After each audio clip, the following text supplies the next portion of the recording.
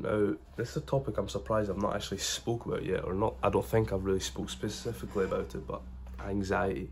This is like a massive part of my life for, I want to say probably like the last 4 years probably until I turned 19. I'd say it was kind of, once I moved out of uni halls, I kind of sorted myself out during lockdown and stuff. And then I moved back to a flat, and it was completely different. A wee bit stressful, but that's because like I was just busy constantly trying to get food cooked, do uni work, gym, and I was in a relationship at the time, so I'd spend time with her. So it was like stressful, but I wasn't anxious. I wouldn't say.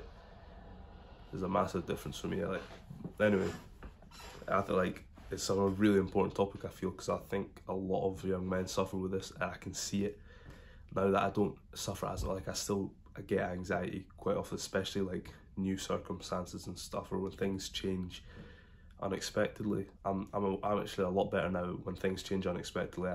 I'm fairly calm at the moment, but when it's like when I'm going into a new environment or new situations and stuff, it can still get me a wee bit. But I don't know if that's just because I wasn't really very in my self-improvement the last time I had like major sort of anxiety. Well, I say major, it was just like, it was kind of constant throughout the days and stuff, but nowhere near the severity that it was when I was at uni. And the one example I want to tell you is like, so I had gym session at like 7 a.m.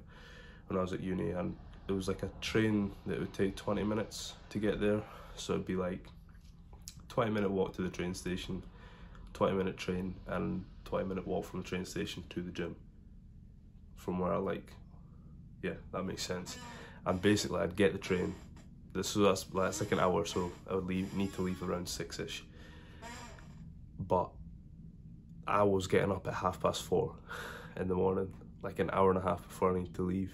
And I still do wake up an hour before, but like an hour and a half is a wee bit much. And that's just because I was so anxious about missing the train and not getting into my gym session.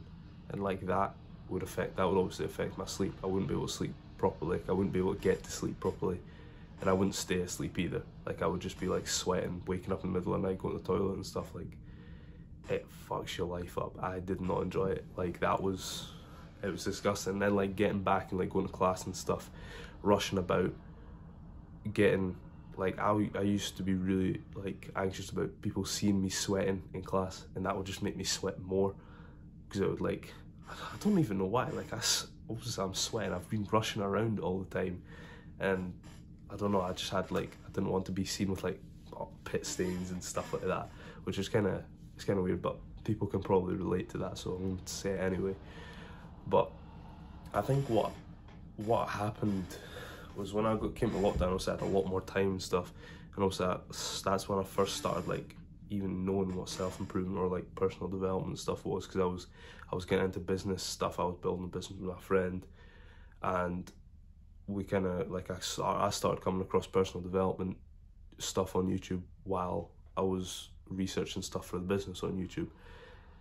And like, the main thing for me was like slowing down.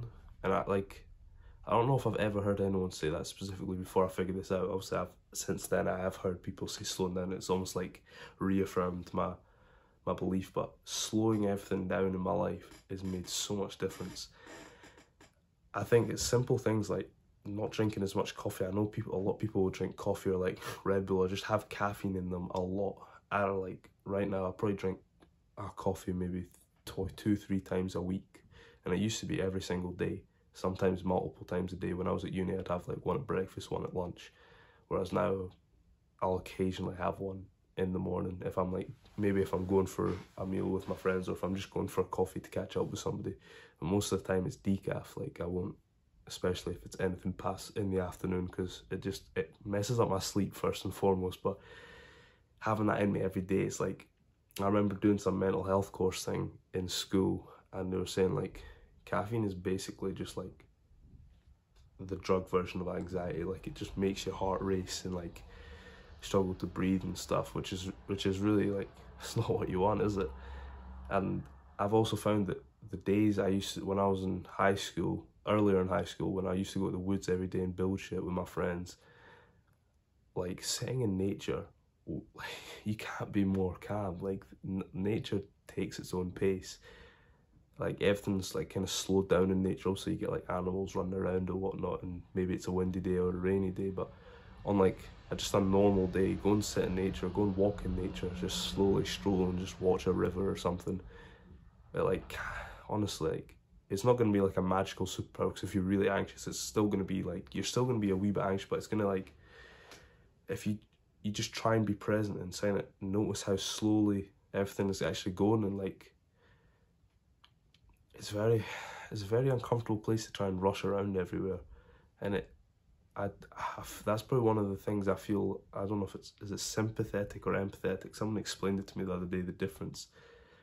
I think empathetic is like when you can relate, and sympathetic is like when you feel sorry for someone, but you can't relate.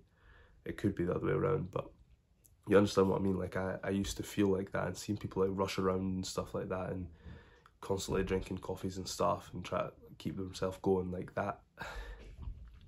It's probably one of the things that like I wish I could help sometimes, but like a lot of times it might be people that I don't know, and it's like I'm not going to like, listen, if you just slow down you'll be, because like I remember seeing one thing actually on Instagram one day. It was like, people who walk fast tend to have anxiety, and like, bro, it's so true. Like I stroll places now, unless I'm like late. I'll be like, oh shit, I need to get to my car, I need to get this and that, but I literally just stroll. I give myself time to stroll, to be able to walk slowly. That's what you need, just slow down. I made a video on this, and actually I think it's my most viewed video, a wee short. I'll fling it up here somewhere, but just slow down.